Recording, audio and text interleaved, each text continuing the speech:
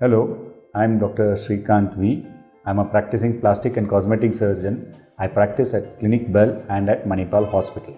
Who treats lymphedema? Lymphedema is a disease which is treated by plastic surgeons who are trained in the treatment of lymphedema and in the surgical specialty of what is known as microsurgery, which is a subspecialty of plastic surgery. And even in this, people have to be trained in a different subset, which is known as super microsurgery. So the person to go to would be a local plastic surgeon who will be able to guide you properly.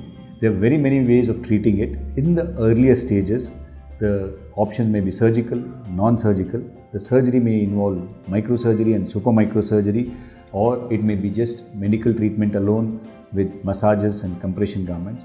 In the later stages, when the skin involvement is severe, the plastic surgeon comes in to heal the wound, and once the wound is healed, to make sure that this kind of lymphedema doesn't recur again and again, he may suggest different types of surgeries to you, some of them being even radical enough to excise the entire skin and put a skin grafting.